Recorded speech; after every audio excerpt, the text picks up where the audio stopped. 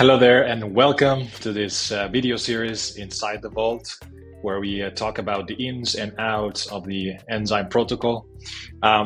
Before we dive in, let me say just simply that this is the part one of this video series, which will be composed of different parts. In this part, we'll talk about what is the Enzyme protocol in its version 4, because we've just launched version 4, why Enzyme is the operating system of the DeFi, what it means and why it matters. Then we're going to go on and we're going to play a bit and explore the new interface of version 4. We're going to explore vaults, we're going to explore the asset universe, and we're going to look at the DeFi integrations that we have available. And finally, we're going to plug and play, connect wallet, and show you around a bit the inside. My name is Luca, and I'm part of the Avantgarde Finance team. Avantgarde is the company that powers the Enzyme protocol, and is the one that actually takes care of improving and developing and making sure that you get the best possible DeFi experience. Enzyme is the operating system that powers DeFi asset management. What does that mean? It means that it's a modular protocol, because you can design your own strategy and you can aggregate different DeFi protocols and DeFi solutions into one single interface and place. It's composable because you can associate, you can create your unique combination of DeFi integration and create your own strategy with it. And it's also extensible. That means that it's not a static product, but it's always evolving, and it can be adjusted and tailored to the specific needs of our audiences, depending also on the different use cases. Talking about use cases, we have different user types. We could have funds, indexes, simply passive indexes, lots of DAOs that are managing their treasuries through Enzyme. Also corporates that are looking into getting yields on their idle treasuries, investment DAOs, and also, you name it, protocols, different protocols that want to simply tap into our battle-tested and very much audited code and simply shave off a lot of time from their launch or time to market. So that's also another very interesting use case. So we have different things, and obviously the main value proposition of Enzyme is its simplicity, because DeFi is getting more and more complex by the day. More and more solutions come out, and it's very complex to manage them all together in a seamless way.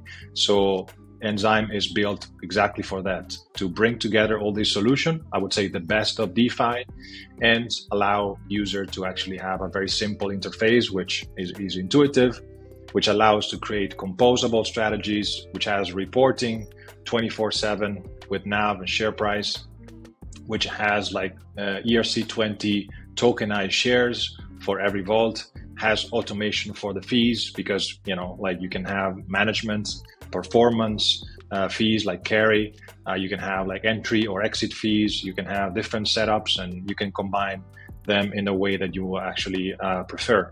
You can also have programmable risk management, for example, setting the maximum slippage that is tolerated. You can define different which adapters you want to use, or you're based on your risk tolerance you're allowing your managers to use. So you can do a lot of things, and so it's hard to actually pinpoint one description for Enzyme, because there's so many descriptions for it. Very interesting to know, important to know for you guys. Enzyme is now deployed on Polygon as well. We used to be on Ethereum only, and now we're Polygon. We're fully deployed on Polygon since a couple of weeks. And clearly, as you approach the Enzyme protocol, you have to decide whether you want to go on one or the other. And so obviously that is the first decision you have to make.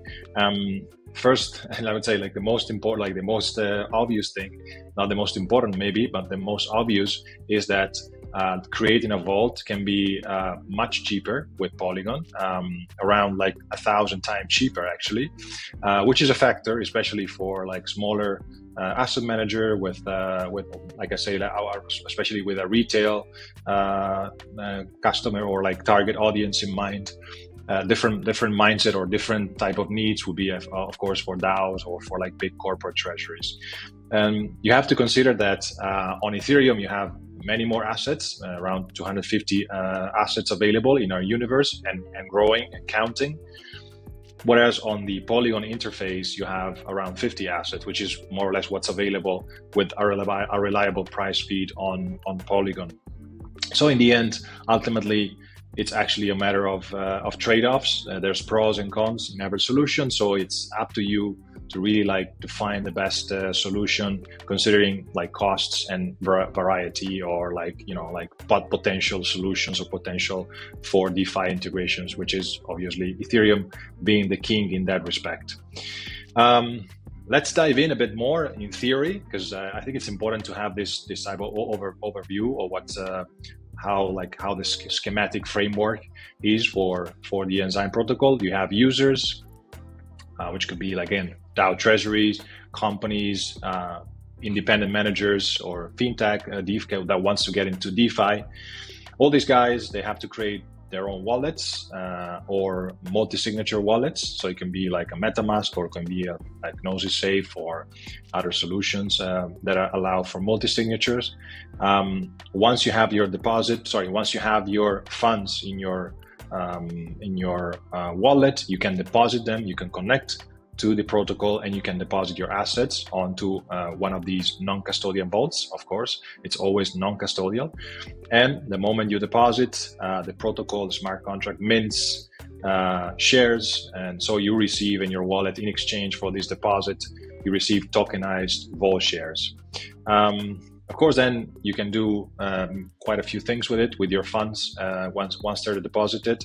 But before we go there, let's say you can whitelist depositors and adapters. You can define your strategy and allocate into different assets as you please.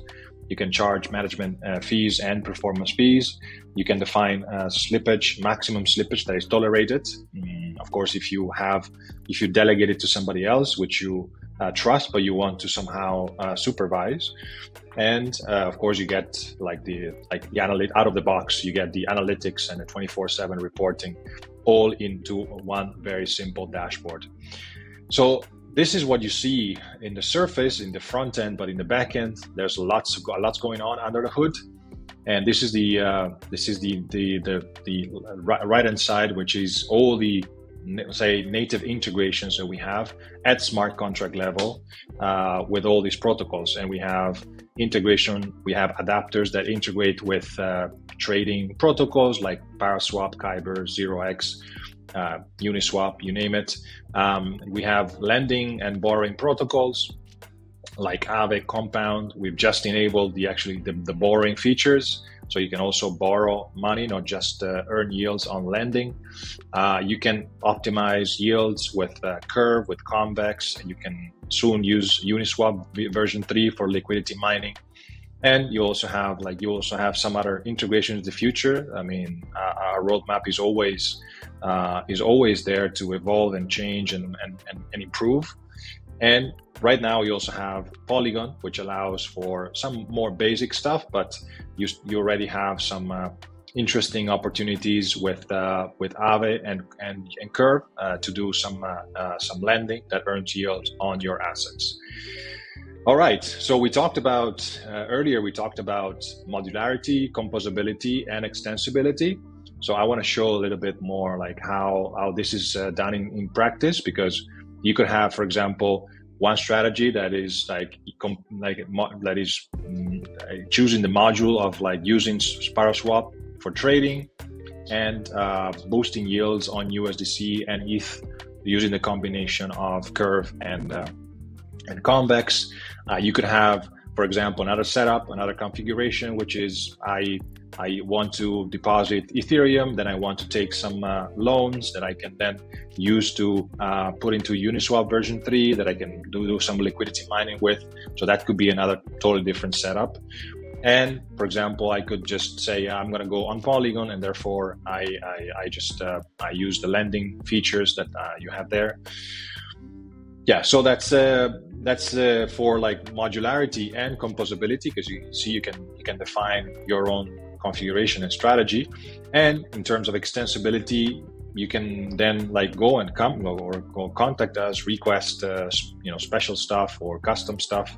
The most simple one, I would say, is your like white label solution, which is I think one of the most requested so far, which means that you can have the backend infrastructure of Enzyme with its very, very well tested and secure code, but you can have the interface of your own brand, your own top level domain.